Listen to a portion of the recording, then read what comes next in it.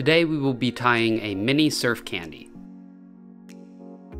I'm going to use this short shank Gamakatsu SC15 hook in size 1. Place the hook securely in your vise. You will want some monofilament thread as it is clear and will show the materials through it. Start your thread a little ways down the hook shank. Position really doesn't matter. And then cut off the waste. Now bring your thread down to the start of the bend of the hook. Then bring up to just behind the eye. For the body of the fly, I'm using this Crystal Web by Fly Tyers Dungeon.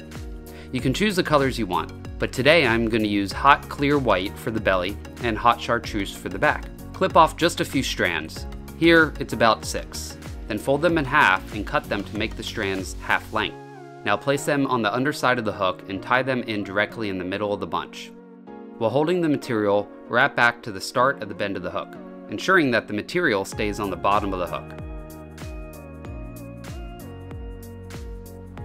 Then bring the forward-facing fibers rearward and tie them down on the other side of the shank, directly under the hook shank. Now bring your thread back up to just behind the eye of the hook. Now we will need the same amount of chartreuse crystal web. Prepare it in the same way as the white and then tie it in on top of the hook, directly behind the eye of the hook in the center of the bunch. Then bring your thread back to the start of the bend as well, ensuring that the material stays on top of the hook shank.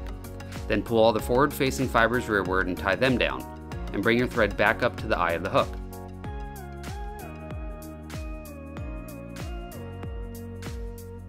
Now we will need 1 strand of crystal flash. In this case, I'm going to use thin lateral scale. Tie the strand in so it extends back about halfway down the tail of the fly.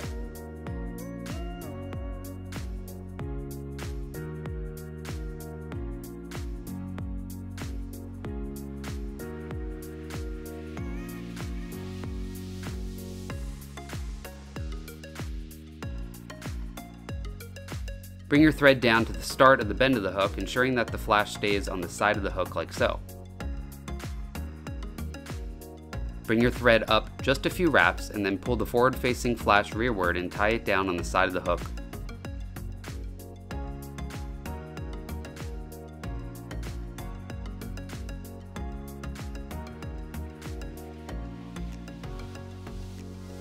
Make sure it's positioned correctly and tie down to the start of the bend of the hook as well.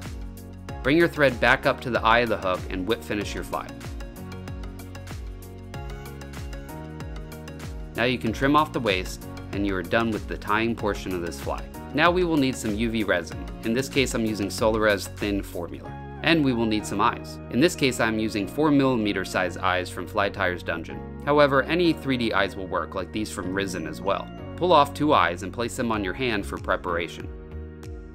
Add a dot of UV resin behind the hook eye on both sides.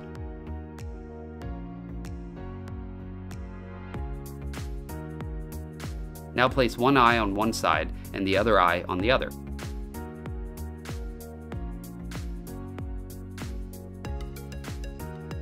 Make sure they're positioned evenly, looking from the top of the hook, the side of the hook, and straight on as well.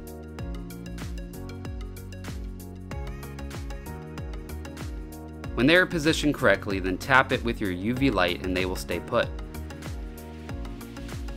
Now with more of the thin Solarez UV resin, add it along the hook shank between the eyes and back slightly into the tail.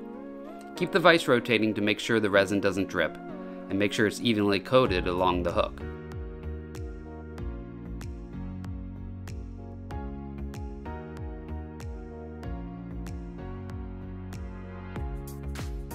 Now pull back the tail material to be tight and straight, and then zap it with your UV light to harden the resin. Now to shape the body, we will need some thicker resin like this thick formula by Solarez. Spread it along the shank, making sure to coat the entire body.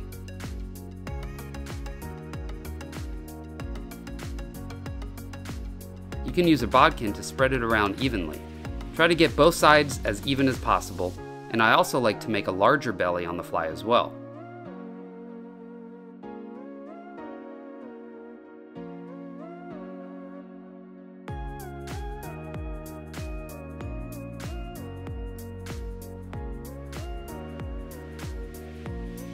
Once you're happy with the shape, then cure it. Don't worry, it does not have to be perfect. We will fix any lumpy areas in a minute.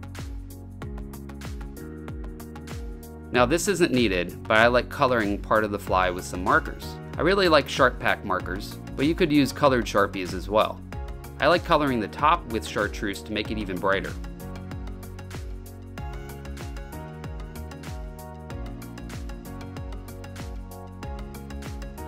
And then add a little bit of orange for the belly to look like a gill or egg sac. Now it won't look like anything is colored on right now. It will be very light. However, you will see a faint coloration when you put UV resin on it. Now we will fill in the sparse areas with a little more of the thick resin. I'm adding a little bit on top and on the bottom.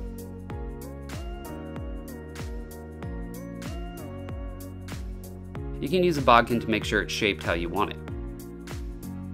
Whenever working with resin, make sure the fly is spinning at all times while you're looking at it. And then when you're happy with it, cure it once again. You could do this step a few more times if you need, but I am happy with the look.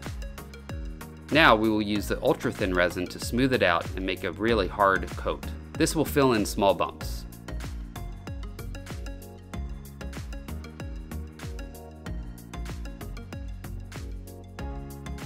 Now I'm doing 2 coats of this. Cure it with the light both times.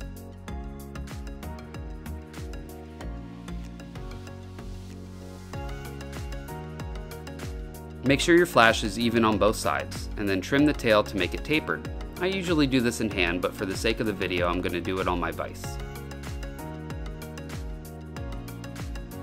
And there we go, the fly is now finished. I will be using this fly for some white bass when they start running in a few weeks, but it's a great fly for fishing any fish that like to eat small bait fish. By the way, I sell flies and fly boxes. The best way to order from me is to private message me on my Instagram. But if you don't have an Instagram, you could go on my YouTube homepage, click the About button, and then go down to the Contact button and click it, and then it'll give you my email. Just shoot me an email with your order. I custom tie flies, so I can tie just about anything you can think up. Anyways, thanks for watching everyone. I will see you on the next video. Now you go catch some fish.